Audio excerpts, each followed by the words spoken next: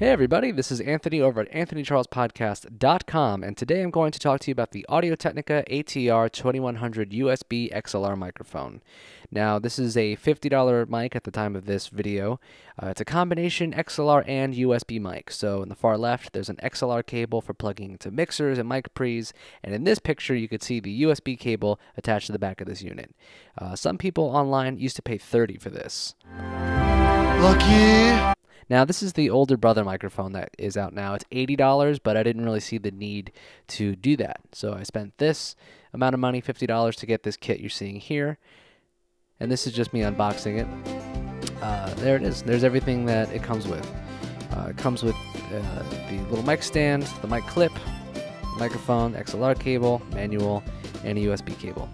Now, this microphone is plug and play, meaning you take the USB from the back of the microphone and plug it into your computer, and as you can see in this photo, you simply set up your system preferences to use that as your audio input. Now, this is where things get really cool. You can actually monitor or listen to you as you're talking by the headphone jack on the back of the unit, but you can also send the output audio from your computer through the microphone and into your headphones, which is really cool.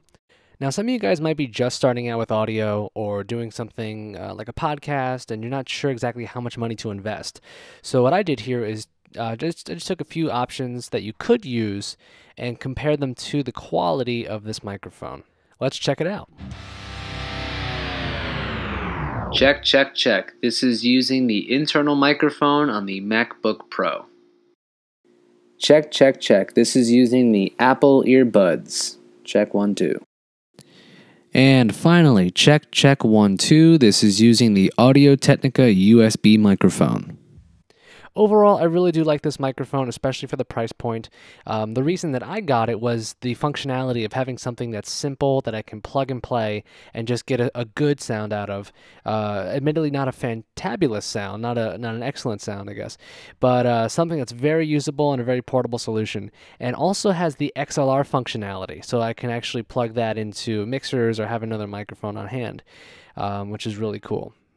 The only thing that bothers me is this blue LED light. You can see this picture of it here. It's so bright you could see into the darkness of someone's soul with it. So I'm not a big fan of that. But other than that, a very solid choice.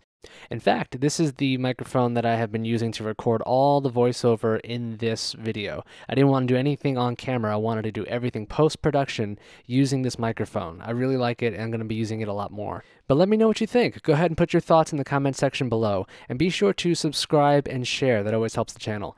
And if you like this kind of stuff, I think you'll definitely like my podcast. It's where I have tips, tricks, blogs, gear reviews. I talk to industry professionals. There's a lot of really good stuff there, and I think you'll really enjoy it. So, this is Anthony from AnthonyCharlesPodcast.com saying goodbye, and we will see you next time.